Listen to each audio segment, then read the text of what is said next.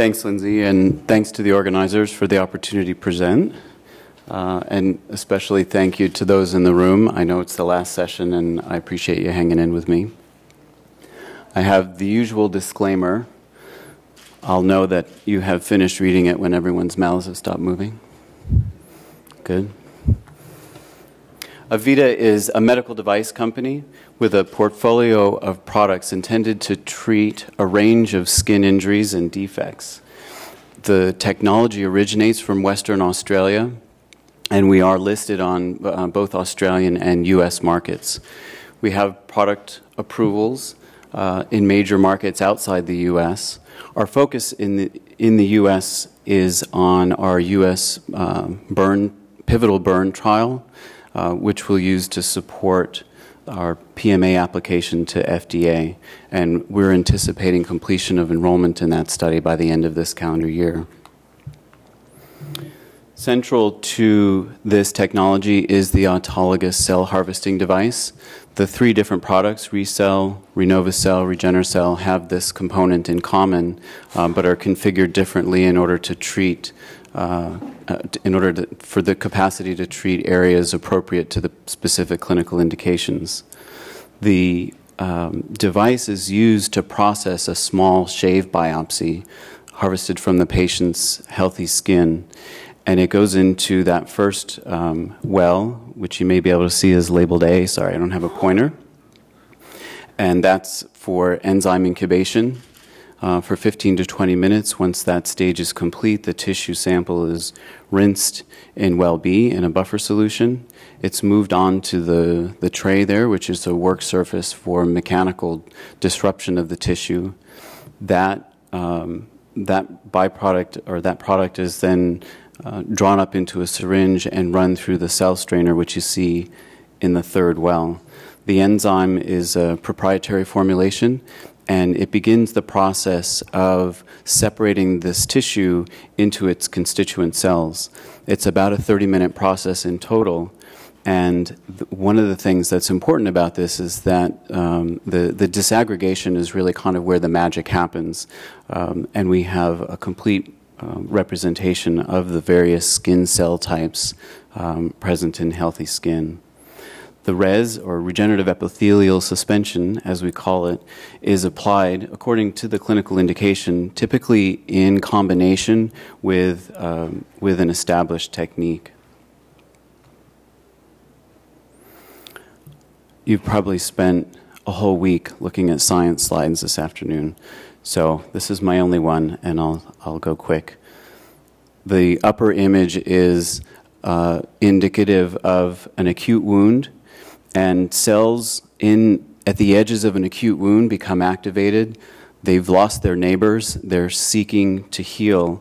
There are fibroblasts in the dermal area, which convert to myofibroblasts, initiating contracture. So the body's natural response is to close this wound, but in many respects, this is a resource-limited response. With the autologous cell harvesting device, we can, in a way, take that process offline. We do the disaggregation of skin cells rather than waiting for the body's own natural mechanisms to do so, and we immediately return back to the patient within that approximately 30-minute time window I referred to, a complete suspension of viable cells. This allows for the resource-limiting issues to be overcome, and includes the transfer of melanocytes, which are the body's pigment-producing cells, which really help with achieving a normal outcome. To show you an example of the implications for the use of RES in burns, this is an 11-month-old girl with full-thickness injury. This is what her wound looked like after excision. And the usual treatment for this is a skin graft. And skin is harvested from healthy areas, uninjured areas. This is a painful process and often the most complained about issue for burn patients, sometimes more than the burn itself. This image shows a mesh graft, and what you want to do as a burn surgeon is minimize the amount of skin you're harvesting to achieve definitive closure in that patient. But in a pediatric patient or in an extensive burn, there is a limitation on the availability of skin to be harvested. In the case of the complementary use of res, the mesh graft can be expanded more widely than is conventional. And the outcome, the resulting outcome that is due to the regenerative epithelial suspension working in the spaces within the mesh essentially produces something akin to what you might see for a sheet graft. So we're using less skin to achieve a better outcome. A slightly different modality, also within burns, is the direct application of res to a partial thickness injury. This is where you have intact dermis. The conventional treatment for a case like this is to wait and see how things go, and then achieve autograft sparing by applying an autograft only to the area that does not heal in a timely fashion.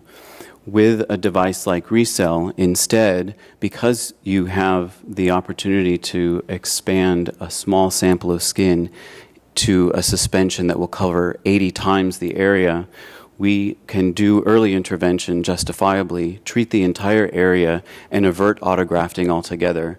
And of course, there's a great outcome at the end as well.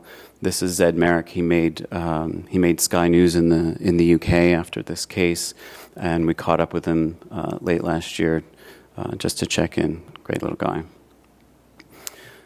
We have a compassionate use program through an investigational device exemption granted by the FDA. This is a case of a patient treated under that protocol. They had burns over most of their body. And in order to achieve closure, typically you would harvest skin, mesh it conservatively, apply the area that you could, cover the area that you could, wait for the donor sites to heal, apply again, through reharvesting of that same donor site, and so on and so on. Here, you see a fairly unconventional mesh expansion of 1 to 6. This is very difficult to handle, has a high risk of graft loss and also a risk of poor outcome in terms of scar and contracture. But with the adjunct use of regenerative epithelial suspension, we've spared autograft. We've achieved an excellent outcome, including restoration of pigmentation. We've reduced the number of procedures and dramatically also reduced the length of stay that this patient needed in the burn unit. There is tremendous benefit associated with the sparing of autograft. We're working to establish RECELL as the go-to technique within burn care based both on clinical and economic benefit. Part of this approach really lends itself toward preparedness for mass casualty. The device is portable and comes completely self-contained. It's a single-use disposable device. This has shown itself historically with the use of res in a series of unfortunate mass casualty events, most recently this past June at the Formosa Water Park in New Taipei City. Some 500 young people were burned when colored dust was being broadcast into the audience and a shorted speaker wire ignited the powder in flames, and over 200 patients went into burn intensive care. On the heels of that, probably not coincidentally, we have announced an agreement with the Biomedical Advanced Research and Development Authority, which is part of the HHS Office of the Assistant Secretary for Preparedness. This contract has been put in place to provide financial support for Avita to complete the FDA PMA process, most particularly the ongoing U.S. trial. As well, it establishes through procurement an initial inventory. There are contract options within this that provide us a very solid footing for the near term In terms of the U.S., if the FDA requires a pediatric trial for pediatric indication or requires post-market surveillance as a condition of approval, we will have contract options available to be exercised to support those activities as well. And lastly, there are contract options in place to support increases to the stockpile that we'll establish and to help in case of the need for surge capacity. This is the timeline for our program in burns in the U.S. We anticipate completion of enrollment by the end of this calendar year. We have some short-term endpoints to look at effectiveness in terms of wound closure. We have some long-term endpoints, particularly durability of healing out to 52 weeks, which is being looked at as a safety endpoint. Nonetheless, we will, after about 10 months, when we have all of the effectiveness data, we'll plan to submit our initial clinical study report to FDA to initiate the PMA process and follow that with a final clinical report once the last subjects have reached the 12-month point. There will likely to be a panel meeting, and our PMA process is anticipated to wrap up, resulting in a product approval sometime third quarter of 2017. I've talked a lot about burns, in part to shed light on the news of the recent agreement with BARDA, but I wanted to come back and talk about some of the other implications for the other clinical areas, and I'll do that by showing a couple of cases. The Renovacell product, which we announced today, has CE mark in the European Union, is a tool for creation of res, again, but with the indication for restoration of pigment. So restoration of pigment is a problem in cases of vitiligo, piebaldism, and also in hypopigmented scar. This particular patient is an example from a randomized control trial published earlier this year in the Journal of American Academy of Dermatology, where we had both positive and negative controls within a depigmented vitiligo lesion. And you can see that this is a circumferential lesion, so the positive control is kind of around the side, but you can see the area treated with res had 100% restoration of pigmentation.